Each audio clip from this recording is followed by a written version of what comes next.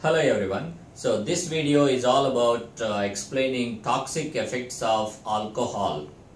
So as you all know, in a chronic alcoholic there will be variety of metabolic changes that are going on, giving rise to different clinical signs and symptoms, especially the laboratory signs that we are going to concentrate here. So the alcoholics, chronic alcoholics, they can get into hypoglycemia, frequent hypoglycemia, or they can get into hyperglycemia. These people, they can get into ketoacidosis, lactic acidosis, they can get into hyperuricemia. So all these varieties of effect, and also they can get into hyperlipidemia. So I'm going to explain you what exactly is the biochemical mechanism for all the laboratory signs that you are going to see in chronic alcoholics. Let's begin with the metabolism of alcohol first. So we have ethanol here. So ethanol is converted to acetaldehyde by alcohol dehydrogenase enzyme, and especially this will be going on in this cytoplasm. So where you need NAD plus, and NAD plus is converted to NADH plus H plus.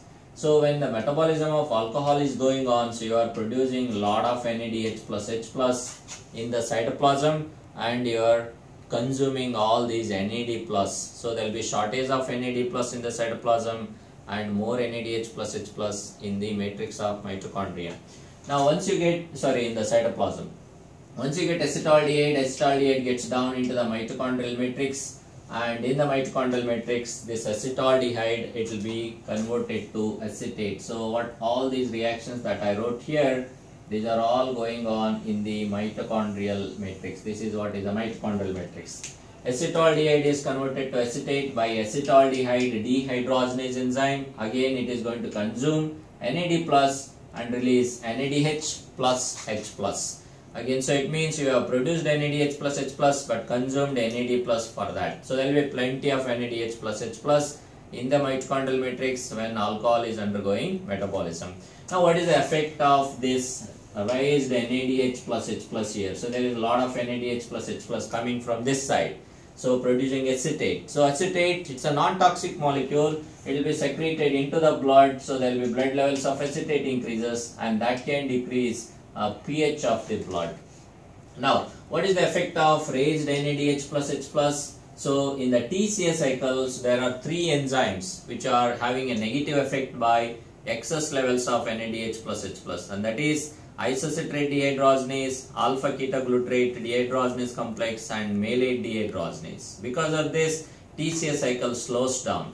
So because there are plenty of NADH plus H plus, so one of the TCA cycle reaction, that is malate into oxaloacetate, that's a TCA cycle reaction. So what happens here, because you have plenty of NADH plus H plus in the matrix of mitochondria, so oxaloacetate in fact will go into malate side.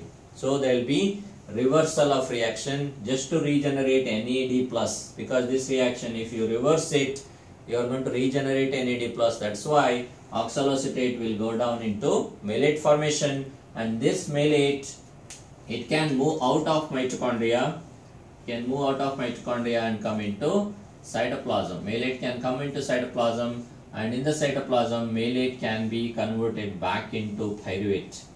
That is done by malic enzyme. Malic enzyme can convert malate into pyruvate and producing NADPH plus H plus. Okay, so that's how you can bring it back to pyruvate, but pyruvate will have other fate. We are going to look into that soon. Now with the decrease in TCA cycle and less availability of oxaloacetate here, so your acetyl-CoA builds up because you have decreased TCA cycle. So the acetyl-CoA, which is coming from some of the pyruvate, as you might have studied already, some of the pyruvates, if they can get into, so the pyruvate can go into mitochondrial matrix and make acetyl-CoA. So but acetyl-CoA is not completely consumed here. So acetyl-CoA, some of it is diverted into ketone bodies. So that's why these ketone bodies are secreted into the blood, and that can give rise to drop in the pH, blood pH, and that is basically ketoacidosis. So it can give rise to ketoacidosis. So ketoacidosis is one of the signs that can be seen in chronic alcoholics. Now, when the person is in fasting condition, when the alcoholic person, when he takes alcohol but doesn't take food, or whenever he gets into fasting condition, during that time what happens, as you all know, the fasting hormone is glucagon. So glucagon levels will be increased, and this glucagon, what it does, it is going to activate hormone sensitive lipase enzyme. So the hormone sensitive lipase, it is going to cause adipose tissue lipolysis. So adipose tissue lipolysis release free fatty acids into the blood. So most of the time these free fatty acids, they will be carried to the liver, because you know gluconeogenesis is all these reactions, but alcohol metabolism is going on in the liver. So free fatty acids are also taken to the liver. So the most common fate of these free fatty acids under fasting condition is to get into the mitochondrial matrix and undergo beta oxidation to release acetal-CoA. That process is also affected in alcoholics. Why? Because alcohol metabolism has consumed these NAD plus both in the cytoplasm and also in the mitochondria, and it has produced too much of NADH. So it's problem of too much of NADH and too less of NAD plus. Because of this, what happens, even beta oxidation also needs NAD plus here. As you can see, one of the reaction, that is beta hydroxyacyl-CoA dehydrogenase enzyme in the beta oxidation, it needs NAD plus and it releases NADH plus H plus. So it means you simply don't have much of NAD plus left here. That is why fatty acyl-CoAs completely do not undergo beta oxidation. So fatty acyl-CoA levels will just rise in the cytoplasm itself. And some of these fatty acyl-CoAs now, they will be diverted into smooth endoplasmic reticulum. So in the smooth endoplasmic reticulum, you have glycerol 3-phosphate. So the glycerol 3-phosphate combines with fatty acyl-CoA to make triacylglycerol. So esterification is going on in the smooth endoplasmic reticulum of hepatocytes. So because of this esterification, you are building tags here. So once you build the tags, so tags in the hepatocytes can be added on to ApoB100. You have in the hepatocyte, you have ApoB100 here. So tags will be loaded on to ApoB100, and that will make VLDL. So initially VLDL will be secreted into the blood. So it will get into the blood and there will be increase in VLDL levels in the blood. And excess VLDL levels in the blood will give rise to hyperlipidemia. There will be hyperlipidemia. Hyperlipidemia will be present in chronic alcoholics. What kind of hyperlipidemia? There is increase in VLDL. So VLDL is rich in triacylglycerol. So the kind of hyperlipidemia that you see here is a hypertriacylglycerolemia. Okay. Now, as this goes on, at some point in time, your acetaldehyde, it's a toxic molecule. Acetaldehyde is a toxic molecule. So what it does, it is going to have a effect on secretory mechanism. It's going to inhibit secretory mechanism, because that's acetaldehyde is a toxic molecule there. So secretory mechanism will be inhibited. That means your triglycerides, means VLDL, will just accumulate in the hepatocyte itself.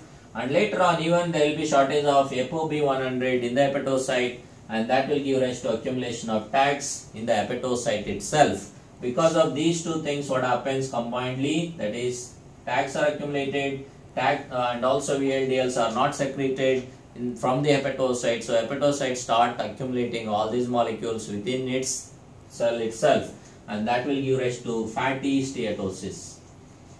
Fatty steatosis. Fatty steatosis or fatty liver, alcoholic fatty liver. That's what is fatty steatosis, and that's because of alcohol. We can call this as alcoholic fatty liver. So this alcoholic fatty liver, as this issue continues, it can progress into cirrhosis. Cirrhosis can progress into hepatic encephalopathy, and that can give rise to coma and ultimately death in that particular patient. And that's what happens here. So initially hyperlipidemia, later going into fatty steatosis. Now, how did you get glycerol 3-phosphate to make triacylglycerol? There is a reason for this. Why? So the dihydroxyacetone phosphate, which is coming from the glycolysis, which is giving you dihydroxyacetone phosphate. So this dihydroxyacetone phosphate will be diverted into glycerol 3-phosphate. Normally under fasting condition, glycerol will be converted Glycerol is converted into glycerol 3-phosphate, and glycerol 3-phosphate has to go into dihydroxyestrogen phosphate, and that has to go into glucose formation. That should be the normal route to maintain blood glucose level, but that doesn't happen in alcoholics. Why? Because you have plenty of NADH in the cytoplasm and less NAD+. So it means this will be an opportunity for a cell to regenerate NAD+. That is why what it does, it is going to take DHAP into glyceraldehyde. The flux of the reaction is to make glycerol 3-phosphate. So DHAP is converted to glycerol 3-phosphate, and where NADH is used, NAD+ is released. So it has regenerated some NAD+. That is why DHAP is going into glycerol 3-phosphate rather than glycerol 3-phosphate going into DHAP for gluconeogenesis. That decreases. That's how you get glycerol 3-phosphate, which will combine with fatty acid to make triacyl glycerol. So it means effectively you did not convert glycerol into glucose. Okay. Now on the other side, when the person is in fasting condition, starvation, skeletal muscle proteolysis will go on, and that will release alanine. Alanine is taken into the liver and transamination is going on, and that will make pyruvate. But pyruvate has to go into glucose, but that process will be decreased. Why? Because simply we have plenty of NADH plus H plus in the cytoplasm. So it means your pyruvate is diverted into lactate formation rather than putting that into gluconeogenesis. Why? Because pyruvate into lactate, it needs NADH plus H plus, and you have plenty of NADH plus H plus. Lactate dehydrogenase is going to convert pyruvate into lactate using that NADH plus H plus and regenerating NAD plus. So simply you have too much NADH plus H plus coming from alcohol, and those are used here. That is why more of the pyruvate will go towards lactate formation. So lactate builds up, and that can give rise to lactic acidosis. Now what is the effect of this lactic acidosis? Lactic acidosis, so it can decrease the blood pH. So that can contribute to metabolic acidosis, because we have seen acetate building up in the blood, ketones building up in the blood, both of them have decreased blood pH, and also now lactate builds up in the blood, giving the decrease in blood pH. So overall, alcoholic person, they may have metabolic acidosis because of excess of acetate, ketones and lactate. Now what is the other effect of lactate? So purines, normally purines will undergo degradation and they will form uric acid. Now uric acid has to be secreted into the urine by renal tubular secretion. Now whenever you have plenty of lactic acid or lactate, so lactate is going to interfere with this uric acid secretion mechanism. So because they both share the same secretory mechanism, so lactic acid interfering with the uric acid, so uric acid is not secreted completely, so uric acid builds up and that will appear in the blood, giving rise to hyperuricemia. So there will be hyperuricemia, and this hyperuricemia can give rise to gout, manifestation of gout in alcoholics. So we'll have hyperuricemia giving rise to gout. That's one of the signs seen in chronic alcoholism. Now, since glycerol is not converted to glucose because it is glycerol 3-phosphate is going into esterification, alanine is going into pyruvate, but pyruvate is not converted to glucose because pyruvate is diverted into lactate, and of course lactate is anyway not going into pyruvate here. So all these three gluconeogenic precursor. See, glycerol is a gluconeogenic precursor, alanine is a gluconeogenic precursor, lactate is a gluconeogenic precursor. All of them, they are not going into glucose here. So because the reactions are reversed, and that's why overall in fasting condition, chronic alcoholics will have hypoglycemia. Hypoglycemia can be seen in chronic alcoholics. They will get into frequent hypoglycemia. That's one of the laboratory signs that you can see. Now, if the alcoholic person, if they will take food like normally, carbohydrate diet, if they are taken, so what will happen? What happens in the well-fed condition? Alcoholism plus well-fed condition. So what we have seen, fasting condition, it gives rise to hypoglycemia. Whereas in well-fed condition, what happens? So if the person takes a lot of alcohol and also food during that time, so there is, if he has taken carbohydrate diet, so glucose is there. Glucose has to undergo glycolysis, to make pyruvate. But one of the reaction you need to note here, when the glucose is going into pyruvate, so if I write this reaction here, so glyceraldehyde 3-phosphate dehydrogenase enzyme. In the glycolytic process, there is an enzyme called glyceraldehyde 3-phosphate dehydrogenase, and that particular enzyme, it needs NAD plus and it generates NADH plus H plus. Now by this time you know what is the levels of NAD plus in the cytoplasm of alcoholics. All those NAD plus are diverted into metabolizing alcohol into acetaldehyde. There will be very short, less NAD plus are available to run glycolysis to convert glucose into pyruvate, especially through glyceraldehyde 3-phosphate dehydrogenase. That is why glycolysis slows down, so that can lead to increase in glucose level, especially under well-fed condition, and that can put a alcoholic person into hyperglycemia. In fact, hyperglycemia can be seen under well-fed state, especially because of lack of NAD plus. Now finally, one of the effect of alcohol is interfering with the drug metabolism. So that detoxification, so alcohol is detoxified by CYP, that is cytochrome P450 2E1 enzyme. What if the similar enzymes are involved in drug detoxification process? If the person is just taking alcohol once in a while and then consume some drug which is needing CYP 2E1, so during that time, so because methanol is metabolized in the microsomes also, basically in the detoxification can go on in the smooth endoplasmic reticulum. Using cytochrome P450, around 10 to 20% of the alcohol will undergo such detoxification. So during that time, if the person has taken a drug, so the drug metabolism is put aside and alcohol metabolism is going on. So that can give rise to increase in toxic effects of the drug. So drug can go into toxic levels. That happens in a person who takes once in a while alcohol, not really a chronic alcoholic. If the person is chronic alcoholics, what happens? There will be induction of these enzymes. CYP2E1 enzymes are all induced. Means they have plenty of CYP2E1. If those people, if they consume any medication which needs cytochrome P450 2E1 isomers, so it means already they have got plenty of enzymes. So if they have taken a normal regular dosage which is given to the other person, so it means it is immediately metabolized. So it means drug levels can be below the therapeutic window, so drug may not be effective at that particular dosage. It means chronic alcoholics may need little higher dosage than the normal person because there is already induction of enzymes. So this is how alcohol can interfere with the drug metabolism depending on whether the person is chronic alcoholic or once in a while or occasional alcohol, takes occasionally alcohol.